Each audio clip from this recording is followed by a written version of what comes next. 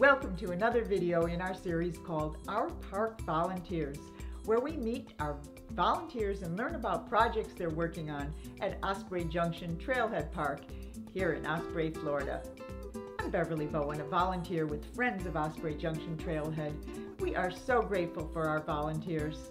Good morning. My name's Elena and I'm a certified master gardener and the team leader for the volunteers of the rain garden at Osprey Junction Trailhead.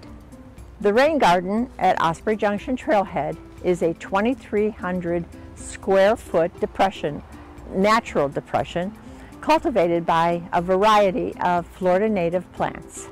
Using a variety of Florida native plants in the rain garden increases the functionality and the beauty of the rain garden. It helps to control stormwater, and it supplies a beautiful habitat for butterflies, birds, and wildlife.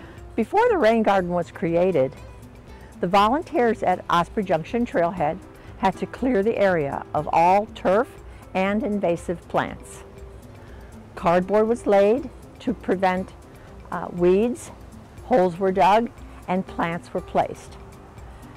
Pine needles were gathered from the park by the volunteers and used as a natural mulch to further prevent weeds and to keep the soil moist. The stormwater runoff from the patio, turf, and walkways runs into the depression or the rain garden and is collected there and filtered by the plant roots and the soil, sending cool, clean water back to our aquifer and preventing the contaminants from going into our waterways.